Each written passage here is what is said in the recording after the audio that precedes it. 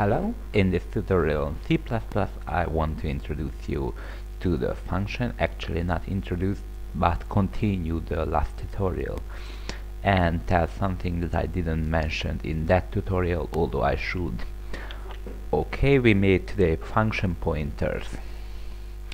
Let's get started with make a function. So in add, it requires two parameters, int a and then int b. Okay, and return a plus b.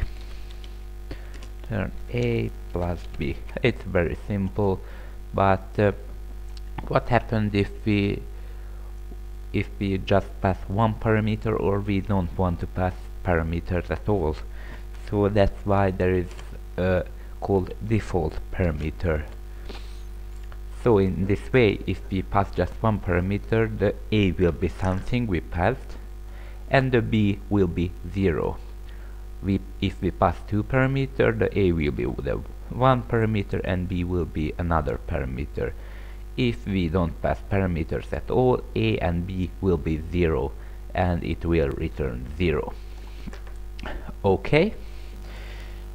Although it's not so good example, because usually you want to add two numbers, not one. But I think you understand the possibilities with it. Okay, add 2 and 5, and in a new line add 2, and in a new line add with no parameters and make a new line. As you can see, it works here as well.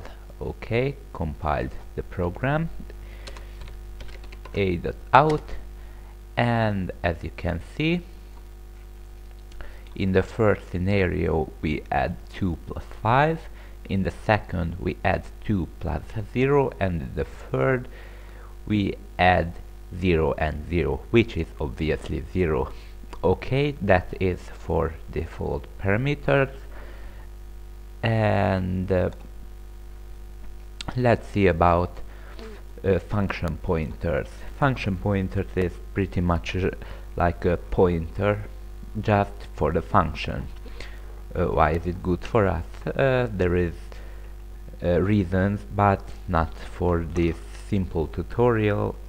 Okay, later, for example, you can put into an array of pointers and you can run all of the functions with a loop, for example. Okay, let's get started. First we declare the return type. In this case it is int. Then in parentheses you put the name of the variable. It is called func, for example, but you can call it anything you want, and close the parentheses and open another after that, and you define the parameter which the function waits. In this case it's weight to int, separated with comma, of course. Now the func variable is actually a function pointer. Okay, and now we define the function pointer func, make it equal, so assignment operator, the address of add, we don't need parentheses after that. It even works without the address of operator, although because it is clearer with address of operator we put it there. Now we call the function, so with func we pass two parameters like 5, 2, and write it out. Count func and a new line after it. And that's it.